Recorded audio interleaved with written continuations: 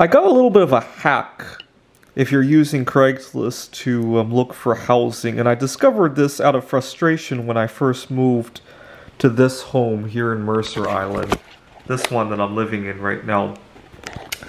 And what I discovered was that, let's say I Google rooms for share in Mercer Island, and there might be 20 or 30 listings that I might be interested in, and I go into it and I hit reply. Okay, show the email. When I email them, I'm a professor, I do private tutoring and whatever, right? I'm 34 years old, whatever the situation is. Introduce myself, give references, and then I send 20 or 30 emails, and I might get 5 or 6 back. That's pretty normal. Now, the problem is that when you get an email back, a lot of times the site will have expired. A few years ago, Craigslist started charging a $5 fee per month to list them, and sometimes the listing will completely expire. And now you have no idea what the listing is about, right? There might be something that you might be interested in. Let's look at this ad, for example.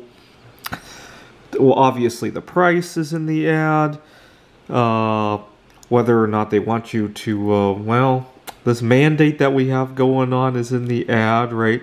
I mean, sometimes you can talk around these people, sometimes you can't. You got to read between the lines. I'll let you decide that. Maybe you don't care about taking that drug, who you're living with and all that. All of a sudden, all this information completely disappears when somebody responds to you when their ad has expired, right? And so you got to ask them.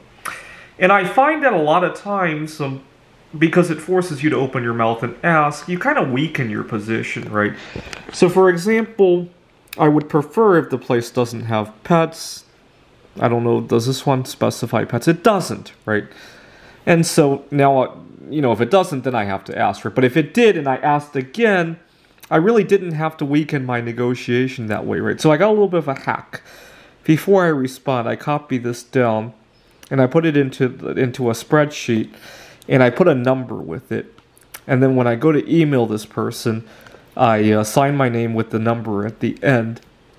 And now they respond to me, and I don't have to ask things that will weaken my position.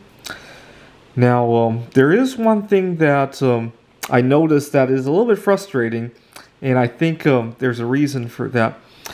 So, as a guy here in the Seattle area, I find that some of the best, in terms of quality, rooms for shares are for females only. But I'm not shy about responding to them anyway. I'll discuss my situation, give references, and I'll admit that if it doesn't work for them, I understand.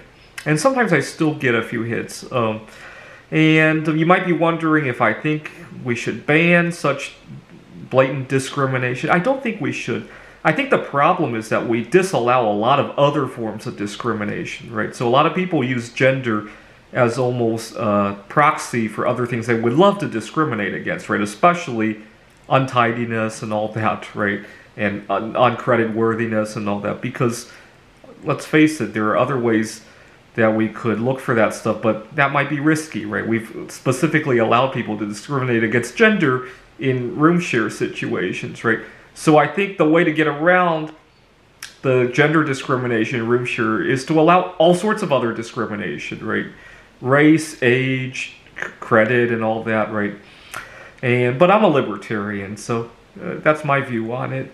Anyways, a little bit of a Craigslist hack if you're looking for a room share situation.